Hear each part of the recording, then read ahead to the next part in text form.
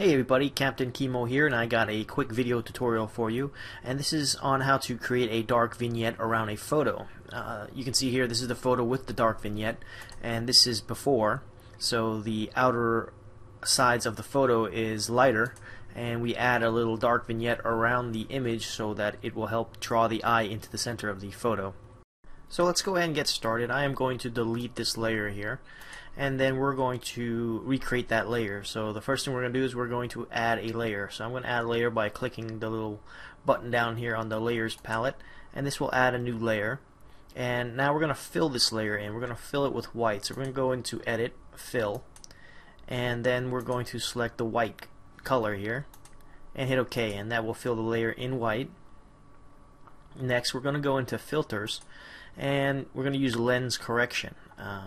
This should be available in Photoshop Elements as well, so we'll click on that.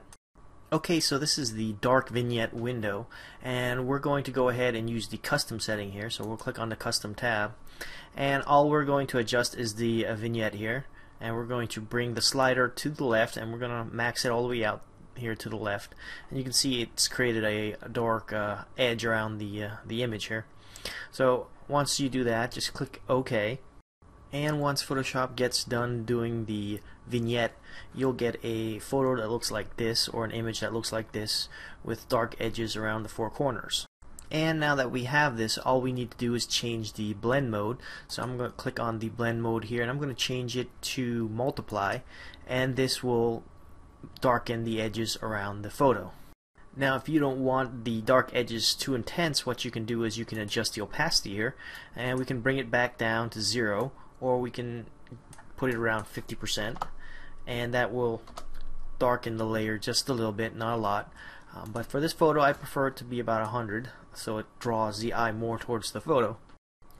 And that pretty much does it for this tutorial. Don't forget to visit my website at CaptainChemo.com and subscribe to my YouTube channel if you haven't already done so. And with that said, this is Captain Chemo signing out.